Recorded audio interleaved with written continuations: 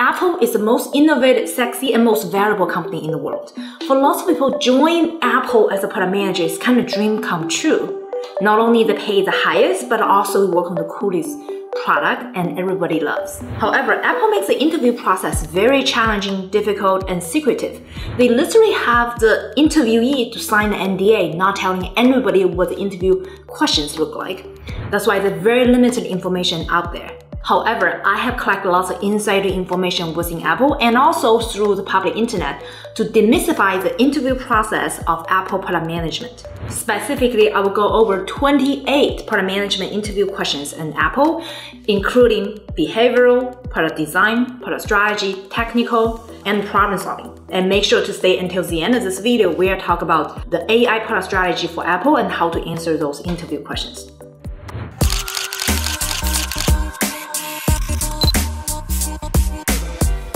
Hey guys, this is Dr. Nancy Lee, a director of product and featured in Forbes. I've helped hundreds of people land their dream PM job offer in FAANG companies and unicorn startup and continue to get promoted as a product leader. In this channel, we cover tech trends and product management free training. Like and subscribe and check out new video every Tuesday. More than half of Apple's interview question is behavioral-based question. For example, question number 1, what's your management style? How do you motivate the team? What would you say your strengths are for this role? Why Apple? How would you build your knowledge on something you've never done or worked on before? All those questions, make sure to use 3x2 framework, which means you need to get to the point. We usually recommend people to use 3 bullet points, and each bullet point has 2 sentences with a summary upfront and explanation. So that you have 6 sentences, give an overview regarding your input, how you specifically manage a team, motivate other people.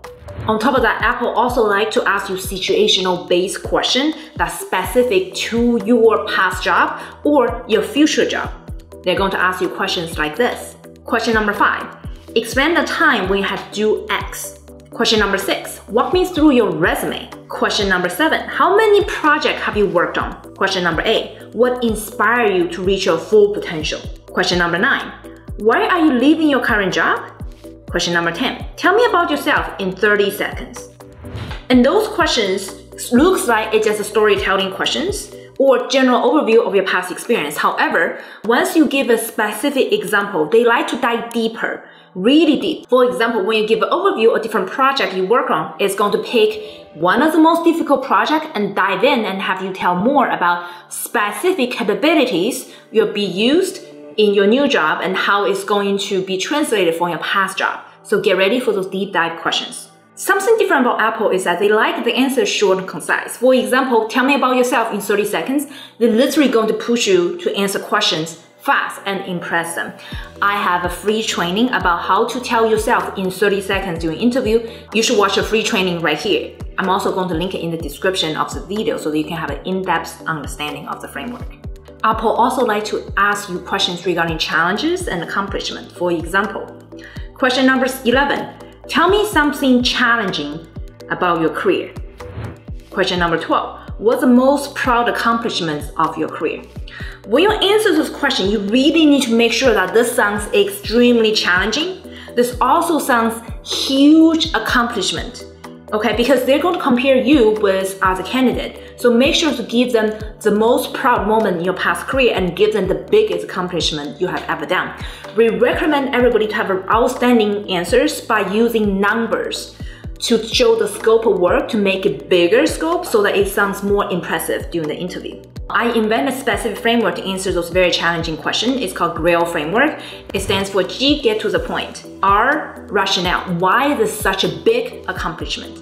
A stands for actions, and I stands for impact, and then you end with L stands for the learning from those challenging situations. You can learn the specific examples how to use this framework to answer tell me a time when you failed in this video right here, and so that you can write very specific outstanding answer for challenging questions like Apple. Apple is also very big on product design. They're gonna ask you lots of product design questions. However, the differences between Apple product design and Google Meta product design is that Apple is very proud of its own product and they know their own product inside out. So they're gonna test your knowledge about their product and see how you can improve something they believe is so amazing, almost perfect. For example, question number 13. What's your favorite Apple product? How would you improve it? Question number 14, design a voice assistant product for kids. Question number 15, what features would you like to see to add to Apple Maps? Question number 16, what is one of the features on your phone that you can improve? Question number 17, design a classical music product for Apple Music. When you answer this type of interview questions, I recommend everybody to use modified circles framework. Now let me emphasize modified. Modified circles framework means that you need to break down the framework into two-sided marketplace. For example, Apple Music has a listener, also has creators, because both sides of the marketplace need to be very balanced in order to create ecosystems to grow the product together. I also recommend everybody do not jump to the final conclusion regarding how would you improve specific product, but you should explore different kind of customer pain point, customer segmentations before you actually go talk about the feature. Most interviewers have failed in the first 2 minutes because they didn't explore the customer segmentation two-sided marketplace. So that's a typical mistake all of you guys need to avoid. I have a free training on my YouTube channel where I talk about how to use a two-sided marketplace framework to answer those perfect product design interview questions. You should check out this video right here. This is best product design interview answers ever you can find so far.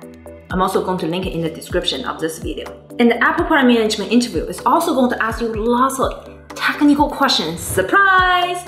Not really. I literally have students who are MBA joining Apple. They are not technical at all, but I also have students who are extremely technical, getting PhD and joining Apple.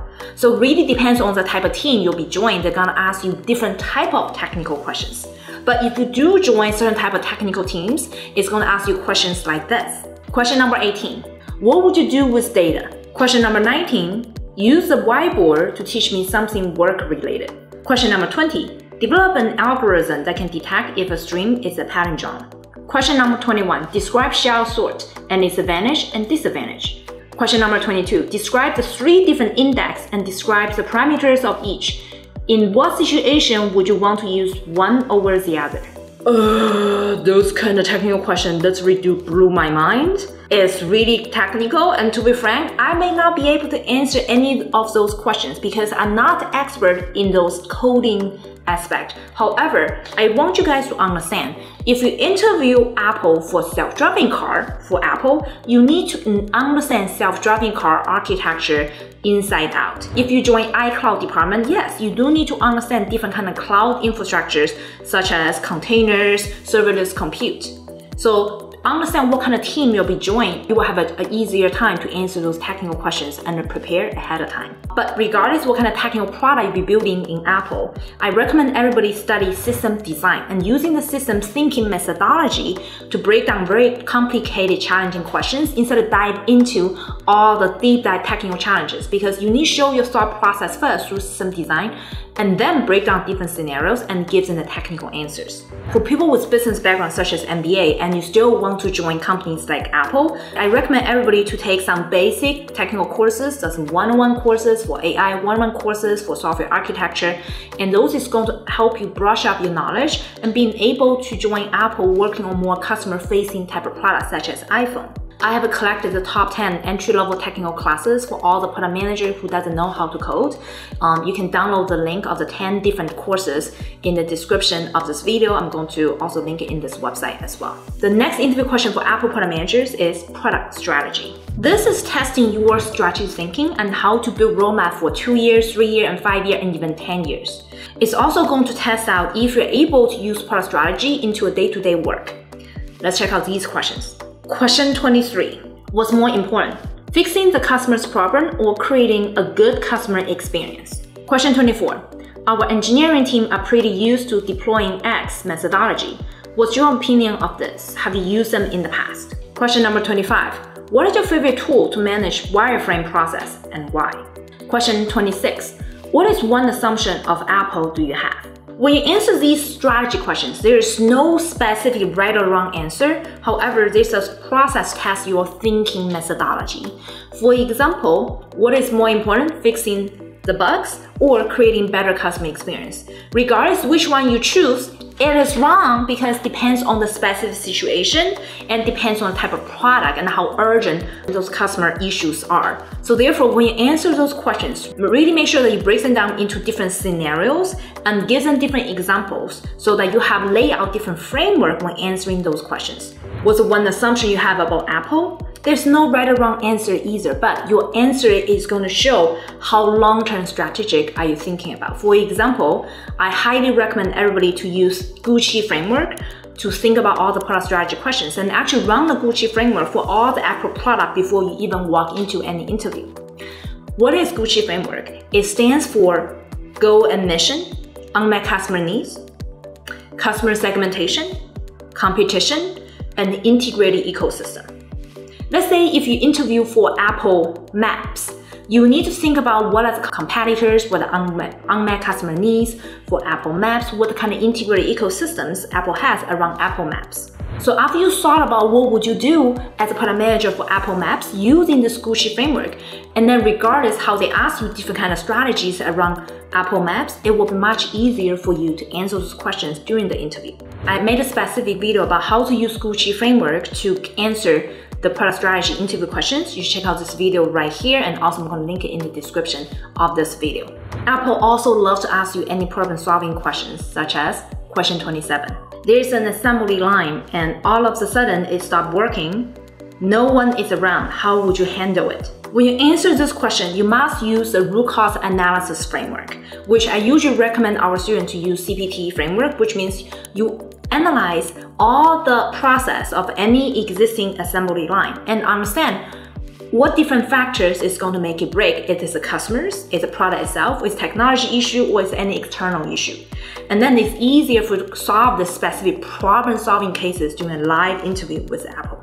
Now here comes a bonus question, question 28. What would Apple do in the space of AI? I believe this is going to be one of the most asked interview questions in the upcoming interview because of all the rise of AI. Everybody is hiring AI product managers out there, and Apple has announced that they're going to introduce more AI features for the upcoming new cell phones, new product, new voice assistant out there. So this will be a very typical question within Apple product manager interview in the future. When you answer the AI strategy questions, you must use the Gucci framework I just mentioned above, but still think about very big idea. For example, to talk about user segmentation in terms of individual users, enterprise customers, and also developers in the AI space. And then your answer will be 3 times bigger scope compared with any other candidate out there. You should also check out more AI product management playlists on my YouTube channel as well. Before you walk into any Apple AI product management interview, make sure to understand the entire latest development of AI. They're going to ask you your opinion regarding what kind of key factors metric you will consider for AI products, such as AI governance, ethics issue, large data modeling, large language models, and all those key concepts you must understand before you walk into any AI product management interview at Apple. When you're preparing for your upcoming interviews with Apple, Amazon, Google, all those tier 1 companies, make sure to use all the latest interview questions database so that you're prepared before you even walk into the interview and know what kind of questions they'll be asking you. So make sure to go to this website and download the 50 interview questions database in fan companies and use them to practice and make sure you stand out from all the competition. I'm also going to link it in the description of this video. The first step passing any kind of first round interview questions is actually 50% of those interview questions at Apple is about behavior interview questions. So therefore, make sure to watch the next video where I tell you how to use the Grill framework to answer tell me a time when you failed and improve your behavior interview questions. If you like any free tips we provide today, make sure to like, share, and comment, and subscribe. This is Dr. Nancy Lee from PMAccelerator.io. I'm going to see you in my next video right here.